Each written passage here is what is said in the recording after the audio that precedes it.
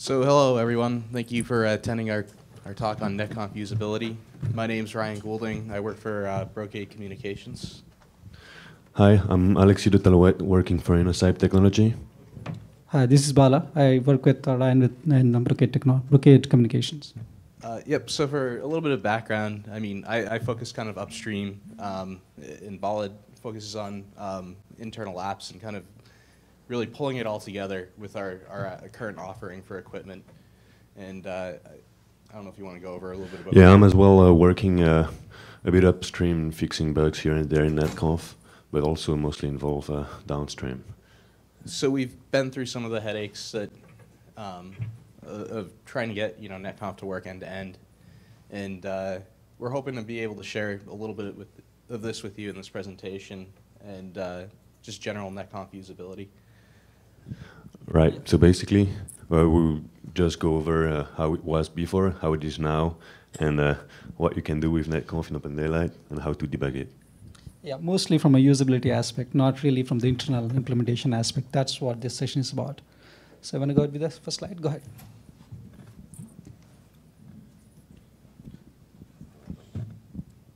Okay, so the legacy way of connecting NetConf device to OpenDaylight was to use the loopback. So basically, the loopback is the OpenDaylight mounting itself as an MD-SAL, as a NetConf client, to which you would be able to send a request to mount NetConf devices. But that method, since Beryllium isn't recommended to be used for some reason that we'll come over those reasons. But the main one are it's not cluster aware, and the way to configure your NetConf device using that way is really hard and not really straightforward. Yeah. So now when we mount, which is going to be explained a little bit further, we use spawning via network topology. But before, you were literally going in and editing an XML file to connect to something. It's it's not nice. It's not usable. And if you guys have used it or used Beryllium or some of the older versions, you'll remember maybe seeing this in RESTconf when you pull your operational topology or inventory. You'll see the controller config is what the ID was on it. So if you've interacted with OpenDaylight from a management perspective before, you've probably interacted with this loopback mechanism. So other thing is that other disadvantage to that is whatever device you add using the loopback mechanism, where the config subsystem itself is mounted as a loopback. So all your modules or all your devices that you mounted using this method will end up in a current controller.xml file. So if there is any schema changes, etc., in a future version, it's extremely difficult to upgrade because everything is in that XML file. And this mechanism has two main drawbacks. One, like Alexis said, it's not cluster aware, and it's extremely not amenable for upgrading. So this is the same thing that if you were in Kevin's talk before on BGP, he was explaining why you should use the data store to store things. It's been a very common theme that a lot of the Inocybe folks have helped a ton with this. And OpenDaylight is that we want to get away from that. We want the configuration to be done through the data store and not the config subsystem. Go on to the next one, maybe. Cool. So the network topology way is a new way to mount and connect to the devices and NetConf devices. As you see, the way you interact with the controller, the APIs is extremely simplified in the new way. If you've done with the old way using the CSS config system loopback mechanism, you would have seen the payload is extremely verbose and extremely difficult to use. The whole mechanism is simplified a lot in the new network topology way, where you just had to really provide the host name, port number, the username and password. That's all.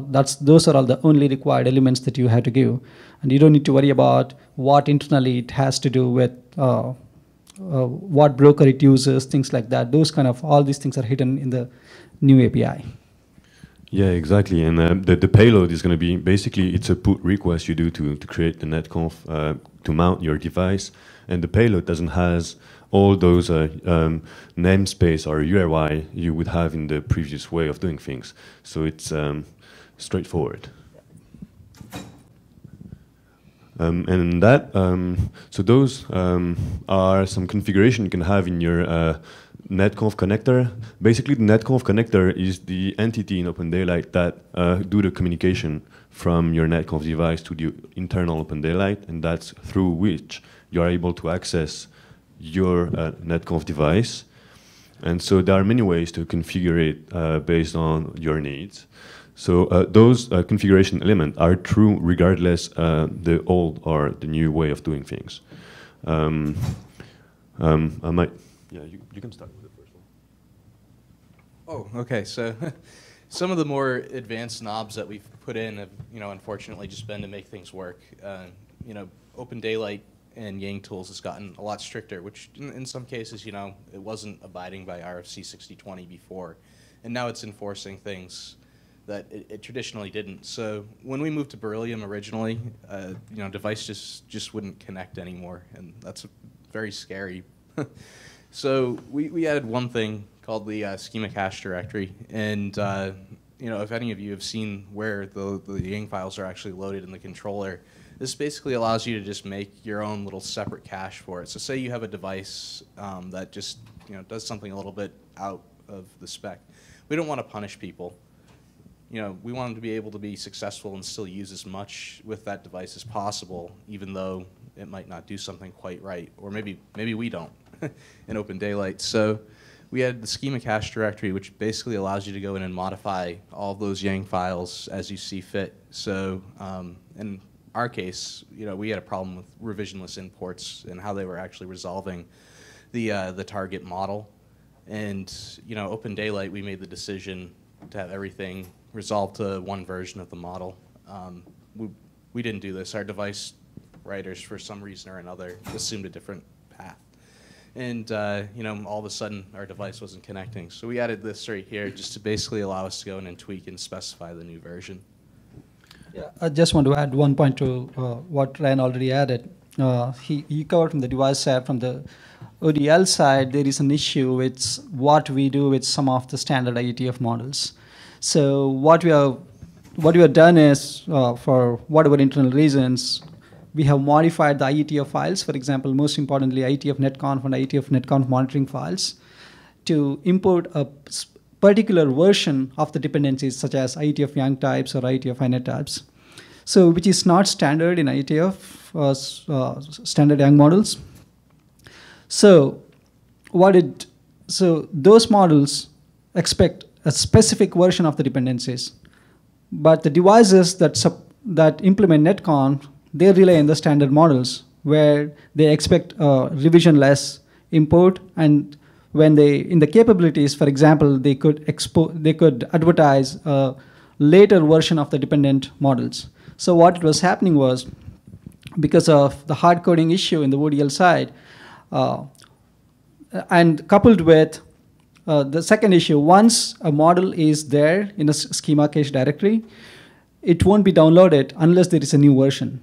So in our case, in the ODL case, we modified the Yang file, but we did not do anything with the version. We kept the version. So our cache directory was out of sync with what the device expected, and device did not mount, or even if it mounted, certain operations did not work.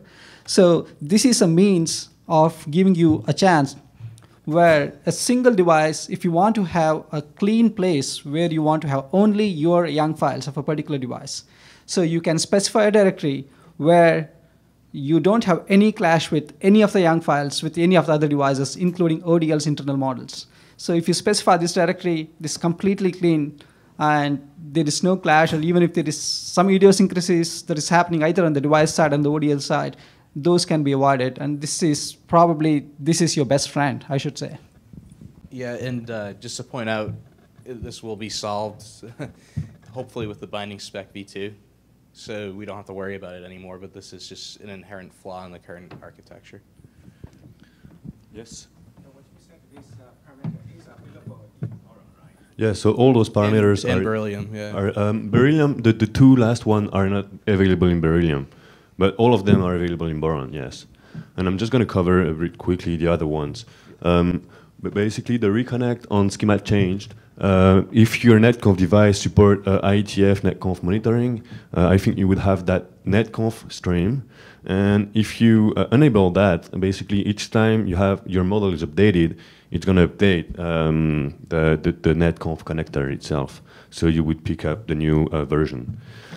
The three different knobs coming afterwards, so the condition timeout, the default request timeout, and the max condition attempt, those are basically to let you manage the way you want OpenDaylight to connect to your NetConf device and how to fail it and when to fail it if it doesn't mount. Between attempt, timeout, melee, so that's again the same thing. Same goes with, oh, no, sorry, I misread. There is one that is a default request timeout. So basically when you're sending a request to your NetConf device, if in a given X second it hasn't replied to you, you can fail the request. Those are the configuration you can have. There is also this keep alive delay. So you can enable a keep alive, so OpenDaylight will send a request. Yeah, I think it's just a blank edit config. And basically, the NetConf device would respond OK. That way, you're sure that the device is still connected and communicating with OpenDaylight in a fine way. Yeah, and that one's important also because we found that some devices are really slow with getting back to you with the get config. So you can disable it by setting it to 0. But it'll appear as though like a device is flapping, basically.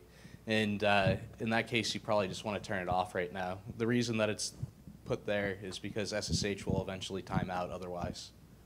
Right.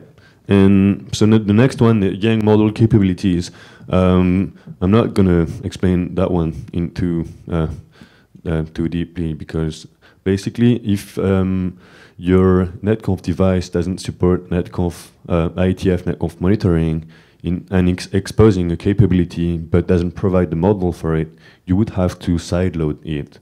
And you would use that configuration knob to specify what model you want to sideload. And there is a mechanism behind the scene. You would have to put that model under the cache schema directory of OpenDaylight. It's a bit technical. I hope people don't have to do that. It's right. I'm not going to give you any more details about that one, but that's a possibility you can have if you're having trouble mounting your device. That might be something you want to try.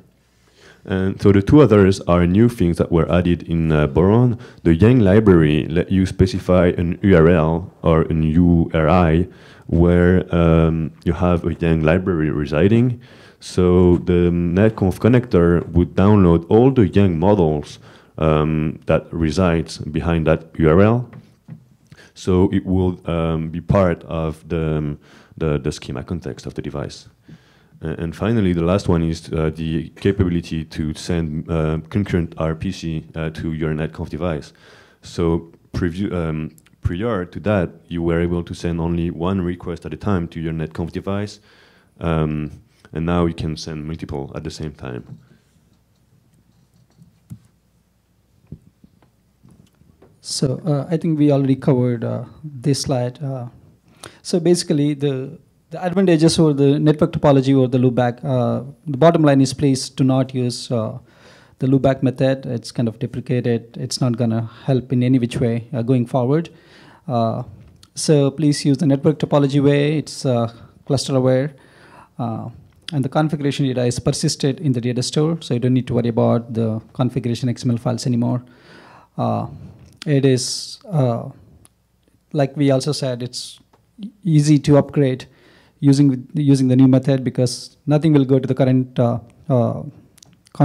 context XML file. So everything is in the data store. So anything that needs upgradability, it's much easier. And Alexis also found out the new way is a little bit more performant when connecting to the new devices. Yeah, if there are questions about that, just come ask me and I'll explain why I think that. Yeah, and then we also have small Postman collections of some essential NetConf operations such as connecting, disconnecting, and some other configuration. It's mentioned in this. So, go ahead. Yeah, so now good question. What can I do with my NetConf connector? So now that I have my NetConf device up and running and connected to my OpenDaylight instance, how am I going to interact with it? So that's the question. I mean, that is not obvious to answer. But one thing that is not mentioned here is if you go through API doc, so that's something that is provided by OpenDaylight, you would see your mount instance there, and you would be able to see the capability it provides. But anyway, if you don't want to go there, you can, through this yangx column mount keyword, if I can say, in the REST URL, as long as you have this keyword specified in your URL, that means that you're going to talk to a NetConf device. To invoke an RPC, so yes, you have to do yangx mount to access the device. Prior to this yangx mount, basically it's the NetConf, the topology NetConf path and the node ID of your NetConf device. And then you will yangx mount, and to invoke the RPC, you would put the module name dash the column the operation name. So the operation name is basically the name of the RPCs defined in your Yang model of the model provided by your NetConf device. So essentially, once the device is mounted, whatever the capabilities of the devices is provided to the controller, including configuring the device either through their data store operations, or if they are they have exposed some specific RPCs, we could do that as well, and also getting the NetConf notifications. The NetConf, so the configuration and getting the operational data is all supported through RESTconf, but the NetConf notifications of the devices, it's not yet supported through REST. You cannot subscribe to that through RESTconf yet. One last thing I want to add is basically when I say, when we say here at the top, get data store, so when the NetConf device is mounted, you can access all the data it has in its own data store as a path, in a path-through fashion. And that's what this yangx mount means, basically. It's a path-through, so you're going to read directly in your NetConf device. I'm going to let you do it. You want to do it? Okay, you want to do it, or you want me to do it? Sure. Okay. Quick question on the connector. Okay. Was there any consolidation of efforts with OBSDB or OpenFlow or other guys? Like, I feel like others would also have connectors, right? What do you mean? So, for instance, with OBSDB, when I want to connect the OBSDB plugin to a OBSDB device, I have to say the IP address, port number, and all those stuff. And there is a REST API call I would make to provide that information. So I feel like there should be something more generic which we could just use across all projects. They're divergent schemas, though, and most likely, I mean, in this case, NetConf is a completely different protocol, southbound protocol, than OBSDB, so likely your device is going to run one or the other. It's not going to run both. No, I understand, but I mean, say, there could be a common model with argumentations in each project. But to be fair to your point, I mean, code-wise, they're using the same pipeline and the same way of setting the channel to communicate with the device. So code-wise, that's true. It's shared, and every project that needs to create some channels to communicate with devices. Exactly. From OpenDaylight, there is somewhere in OpenDaylight where all those connections are happening, and it's abstract. So NetConf, OVSDB, OpenFlow, BGP, I believe, are all using that same abstraction. But then, I mean, when it comes to the implementation, yes, it's really tied to the protocol itself. And yeah, and also they also restrict with their own semantics. For example, there are certain, for example, RFC for NetConf, they restrict certain things, and they mandate certain things. So is with OVSDB. So it's very difficult to provide a common northbound interface and still feel native for those users. So You might be able to. I mean, it is a cool use case, but I think that's an effort in itself. If you want to do it, please, it's open source, push patches. yes. So now we're just doing a quick thing on clustering. Yeah, so if you want to do clustering, you're going to want to use the ODL NetConf clustered topology. And what's important to kind of mention about this from a user standpoint is you don't want to do just ODL NetConf topology, and you don't want to do both of them. Really, this feature will work whether you're clustered or not, and that's the one that you probably want to use. I think the only reason to have the other one is maybe performance. You're not using EOS. But you can mount and configure devices on any of the nodes, so you don't have to particularly, reach out to one node for one device, and all the resolutions handled automatically for you. And again, it's done through network topology, so it's exposed, through REST on top of the controller. Like everything else, it's built off the Raft algorithm we use clustering in the controller project. And when the owner does go down, another node will be elected to take over. Yeah. So basically, it works out of entity ownership, like Ryan said.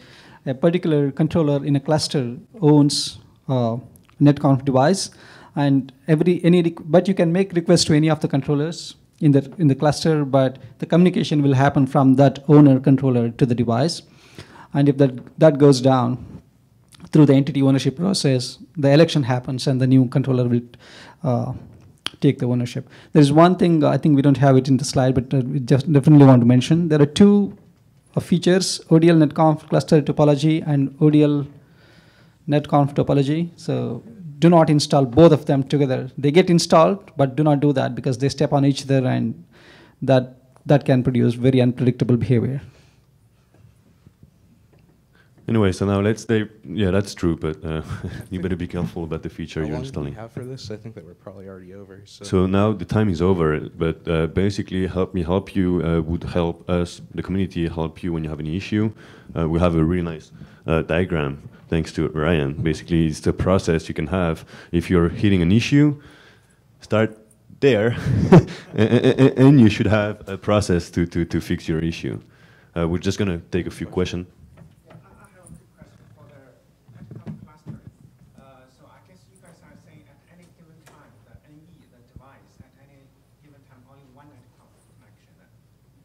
On the southbound, yeah, one of the nodes is connected. One of the controller is connected to the device, but it is hidden from hidden from you. You don't need to worry about which one is connected. If you want to configure that device, you can issue the request to any of the controllers, and then it just gets routed properly. Is there any way to make it both connect to the different nodes to achieve high availability for NetConf? Sorry, can you say that?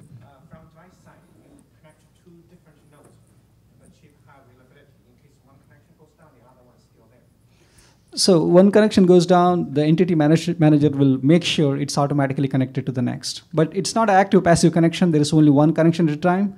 There is no active-passive, but if that goes down, the entity owner will make sure that gets connected to the different controller automatically. Yeah, you can't configure it that way right now. It might be something you could change, though. Yeah, so there is another effort going on, that singleton clustered service, to make it even more seamless. Thank you, everyone. And Thank you.